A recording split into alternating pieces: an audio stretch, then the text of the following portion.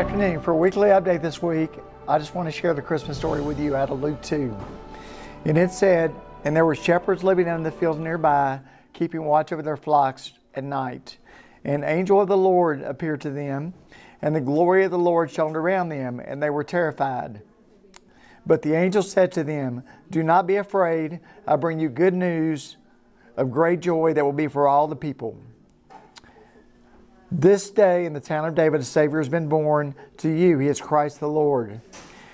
This will be a sign to you. You will find a baby wrapped in cloths and lying in a manger.'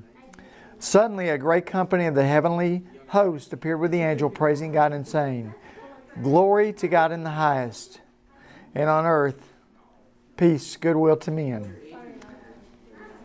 When the angels had left them and gone into heaven, the shepherds said to one another, 'Let's go to Bethlehem and see this thing that has happened, which the Lord has told us about.' So they hurried off and found Mary and Joseph and the baby who was lying in the manger.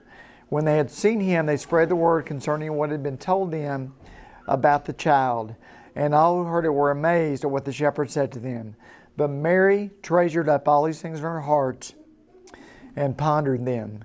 The shepherds returned, glorifying and praising God for all the things they had heard and seen, which were just in what they'd been told."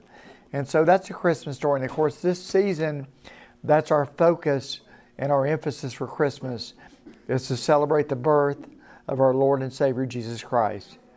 And so I just want to say to you today, I'm thankful that Christ came and was born, became our Savior, died on the cross, and rose again so that He could become our Lord also. So if you haven't accepted Christ as the Lord, I just want to encourage you to do that today. Let's pray. Father, we just come before you today and we just lift up your name, Lord. Father, I thank you so much for this season and for what it means, Lord. I thank you that you're Lord and Savior in my life and many here, Father. I pray for those who don't know you, Lord, that they would accept you as their Lord and Savior. Father, I pray continued protection over our staff, over our families, physically, spiritually, emotionally, financially, Lord. And I pray for a great Christmas season, Lord. I pray safety for travel for those families who are traveling, Lord, that you just surround them with your angels and keep them safe and bring them back to us in January, Lord. And we give you honor, glory, and praise and pray this in your Son's name. Amen. Warriors, I will see you the first week of January. God bless you.